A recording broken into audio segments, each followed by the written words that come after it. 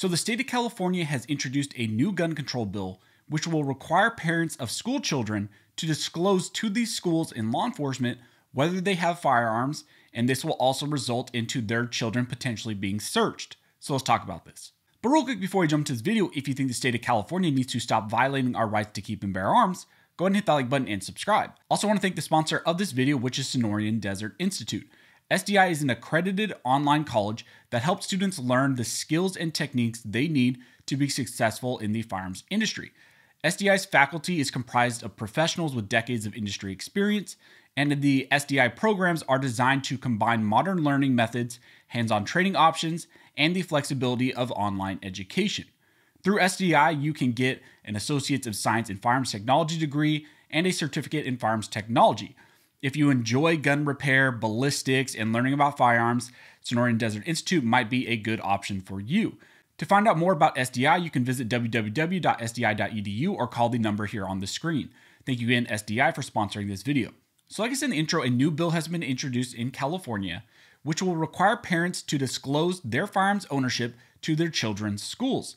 This bill is SB 906 and has a working title of School Safety, Mass Casualty Threats, and Firearms Disclosure. So let's take a look at the text of this bill and talk about what it aims to do.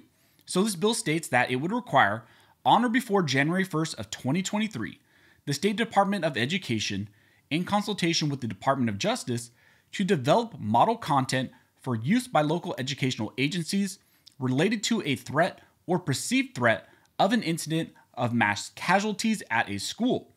Using the model content, the bill would require local educational agencies to require the parents or guardians of a pupil to disclose whether any firearms are located at the home of the pupil and to answer questions about the ownership, storage, and accessibility by the pupil of the firearms.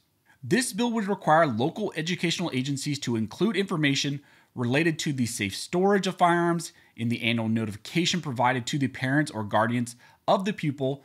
If a school official is alerted to or observes any threat or perceived threat of an incident of mass casualties at a school, the bill would require a report of the threat or perceived threat to be immediately made to law enforcement and the Department of Justice.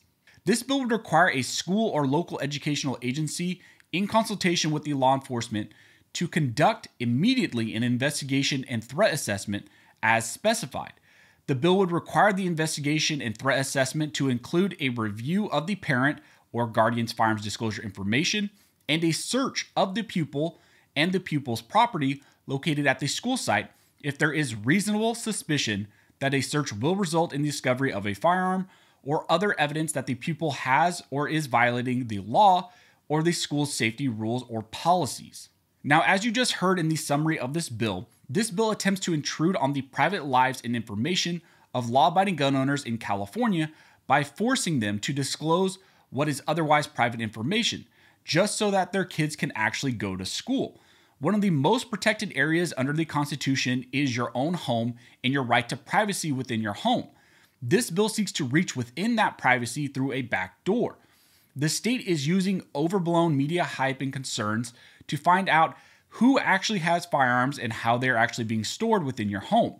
One thing to remember is that the state of California already has a penal code that would penalize parents if a child actually gains access to a firearm and causes some sort of injury to themselves or others. That law was put into place by the state to allegedly prevent these types of harms that are also a concern in this bill. So why is it that the state is now trying to double up on the same issue? Well, the penal code that currently exists does not disclose who has firearms, how they're being stored within your home. It doesn't actually reach that far. It just is kind of an after the fact kind of misdemeanor, felony kind of wobbler, I believe. If your child actually gains access to your firearm and then something happens, they can do something after the fact. But this bill actually seeks to reach into your privacy earlier and actually find out what firearms you have and actually how you are storing them. And they're doing this because you are sending your kids to school. Now let's take a look at some of the definitions that are relevant to the implementation of this new bill. First, it defines reasonable suspicion to mean articulable facts together with rational inferences from those facts warranting an objective suspicion. It's important for me to actually note that reasonable suspicion is a step before probable cause. At the point of reasonable suspicion, It only has to appear that a crime may have been committed. The situation escalates to probable cause when it becomes obvious that a crime has most likely been committed. So essentially, reasonable suspicion is an easier standard for the school and law enforcement to meet, and that's why they're actually going with that. They're not saying we need probable cause, they're saying, well, we need this lower bar of reasonable suspicion. In this bill, they also go on to define what a threat or perceived threat actually means. It states 1, any writing or other content of a pupil that, based on reasonable suspicion, is homicidal in nature. The content may include depictions of firearms, ammunition, shootings, or targets in association with infliction of physical harm, destruction, or death. The content may be from a social media post, journal, class note, or other media associated with the pupil. It goes on to say 2, any pupil behavior that leads to any reasonable suspicion that the pupil has homicidal thoughts or urges, including disobedience of school rules or policies related to school safety or firearms, such as a ban on backpacks in classrooms, unlawful possession or use of a firearm enumerated in various California laws. And then it says number 3, any warning by a parent, pupil, or other individual that leads to a reasonable suspicion that the pupil is preparing to commit a homicidal act. So essentially, any drawing, social media post, note, really anything displaying a firearm or hinting at a firearm or the use of them could serve as a threat or perceived threat and give the school reasonable suspicion to search your child. And right now in this world with kids playing things like Modern Warfare, Warzone, Fortnite, Tarkov, really any first-person shooter, and they're posting about it, they're streaming, they're drawing, talking about it with their friends, talking about firearms more than probably kids ever did, because they just have more access through video games and social media. Really, it takes very little for your child to be flagged in some way by the school or someone else, and then for them to be searched. So how is it that the state of California is going to go about implementing this new bill? Well, they will require, starting in 2023, that school year, that all parents disclose on a form used to enroll or register the students with the school, whether they have any firearms within the home, what firearms they have potentially, the ownership of them, the storage of them, and the accessibility of the firearms. So the school, law enforcement, and state will be gathering information that otherwise is protected under privacy rights, and they will gather all this information just for you to actually enroll your kids in schools.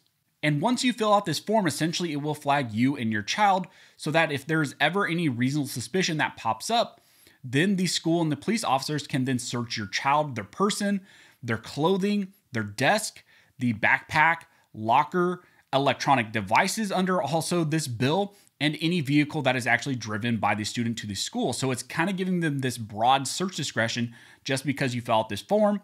And if they are ever flagged for saying something, drawing something, whatever, all of a sudden, law enforcement, the school people can then search your kid and search all these areas that's talked about in this bill. Now, this will undoubtedly be challenged in courts as a violation of privacy rights and Second Amendment rights if it's ever passed.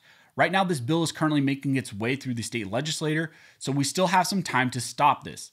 So if you're a gun owner in California, even if you don't have kids, but even more so if you do have children, this is going to directly impact you. And I highly recommend you reach out to your local representatives and let them know that you do not agree with this bill and that they should oppose it.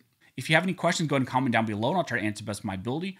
Also, if you like this video and support the channel, one of the best ways to do that is to like, comment, and subscribe. All those things help to fuel the algorithm or fuel Al Gore's rhythm. It adds fuel to his jet and it signals to YouTube that you guys see value in these videos in this type of two-way news. Again, I cannot thank you guys enough for everybody who likes, comments, subscribes, who hits the notification bell, who shares these videos. You guys are directly impacting these videos, impacting this channel, helping me to reach more people than I could have ever thought, helping me to spread Second Amendment information like this that actually needs to get out there, that is often kind of hidden by the mainstream media. You guys are actually helping me spread that word. So thank you guys so much for all of your support. So as always, thank you all for watching. Don't forget to like and subscribe.